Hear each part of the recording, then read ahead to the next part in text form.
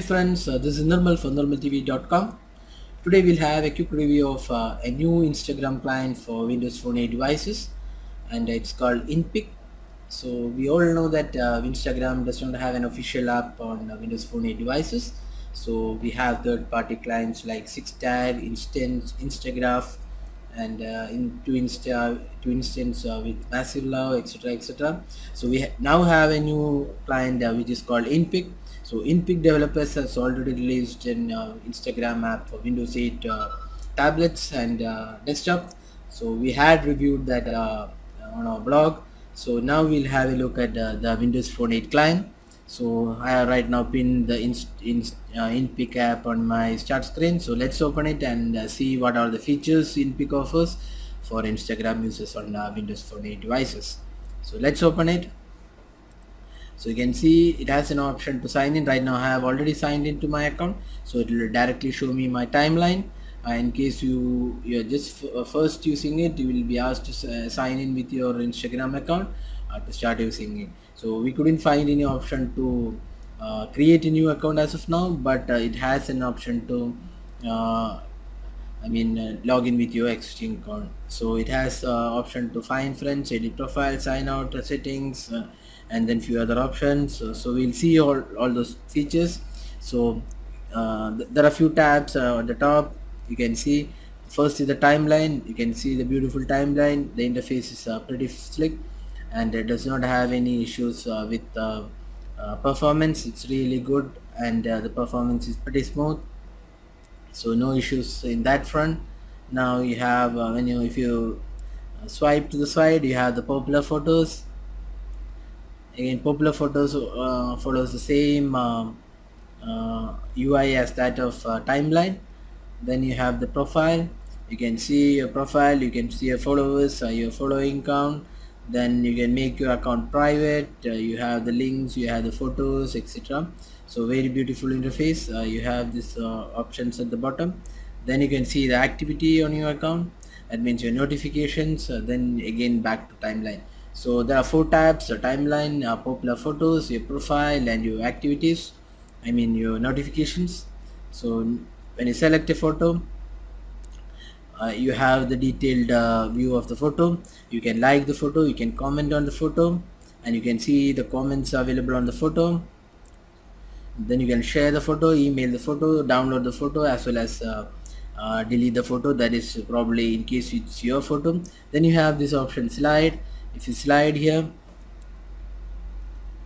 when you slide here, you go to the next photos. So this is probably another way you can view your timeline. So this again a handy feature. Instead of having to scroll down, you can just slide and view the photos. So another handy feature. Then at the bottom you have this option to email and share the photo. So now let's go back and see. Let me just open this photo and see the share options. So it uses the default sharing options on Windows Phone instead of the inbuilt app option. So in case you have apps installed, you can use that to share the photos. So right now you can post to friends, Facebook, and Twitter.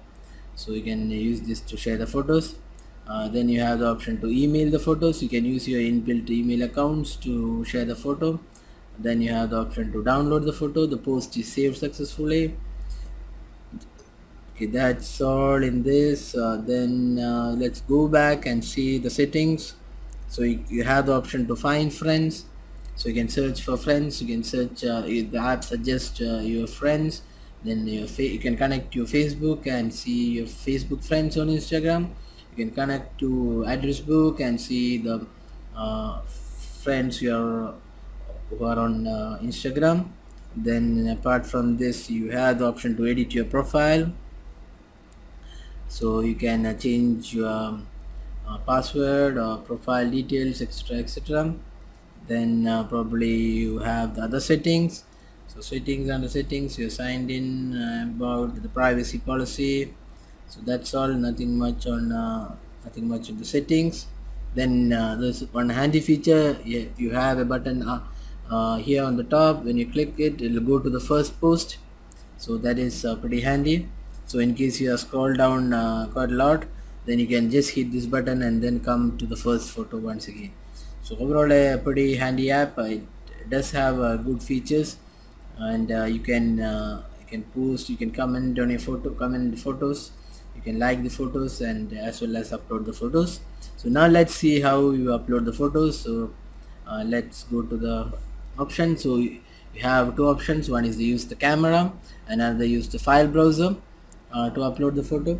So let's just snap a picture. I have the Mia 800 here with me. So now let's take a photo. So you have this option at the bottom. You have auto flash. You can switch to front camera, and you can have the grids, so that's handy. Then you have certain options at the top. You can see you can set the scene, I mean the beach, sunset, night mode, food, and cloudy, I mean you can set it to auto in case you don't want to set the feature independently. So now let's shoot a picture of this. Okay, now once you have shot the picture, you can delete it, or you can go to the next option. So let's go to the next option. So now we have the filters. So there are quite a lot of filters available at the bottom, but they are not the official ones from Instagram. So we have say something like Lomo, Moonlight, Sunshine, 1967, Negative, Sketch, Grayscale, Cartoon, etc. So you can turn your photos into different modes. You can apply filters. So these filters are not the best, but still you get uh, some option to add filters, so that's handy. Probably we'll see more filters coming in the next version. So but as of now you have few filters, only some 7 or 8 of them, but even that is pretty okay. Then once you're selected, you just change tab to upload. Then you have the option to add a caption. You can add people, you can add your location. Then once you're done, you can also add uh, hashtags. Then you can mention people. Then you have the option to upload. So once you are done with that, you can just hit the upload button. So it will show you that it's uploading the photo. So let's see once how long it takes to upload. I'm not sure what mechanism this app uses. We are not sure whether it's using the direct API or it's uploading to intermediate server and then uploading it. So it's pretty quick. You can see the photo posted successfully. Then you can see on your timeline the photo posted. So pretty quick. It's not there's no delay in uploading the photos, so it's pretty quick and handy. So that's good, very good from Windows Phone user point of view. But there is no option to upload videos as of now, but you can play videos. So right now I selected a video, so you can play the videos, but there is no option to upload videos as of now. So but we expect this app to feature video uploads pretty soon, going by the developers. Right now we have 6tag, which has an option to upload videos, so we might see this video upload in future updates. So that's all from video upload, I mean photo upload. Then the other options include so we are seeing this popular activities, friends, followings, etc. So that's all in this app. So it's a pretty decent app for Windows Phone 8 users, although it doesn't match up with the 6tag on features, because 6tag has a video upload, but it's still a pretty handy app to have on your Windows Phone users. And the good thing about this app is it's completely free of cost. There are no ads in this, there are no in-app purchases, it's completely free of cost, and the developer has said that it won't feature ads also. So you can download it from the Windows Store and the Windows Phone Store, and then install it on your Windows Phone 8 devices, and then try it out to upload photos to Instagram. So that's all, guys. So in case you have any questions, feedbacks or comments on this app, just post it on the comment section and we'll be glad to help you out. So that's all, guys. So thanks for watching the video.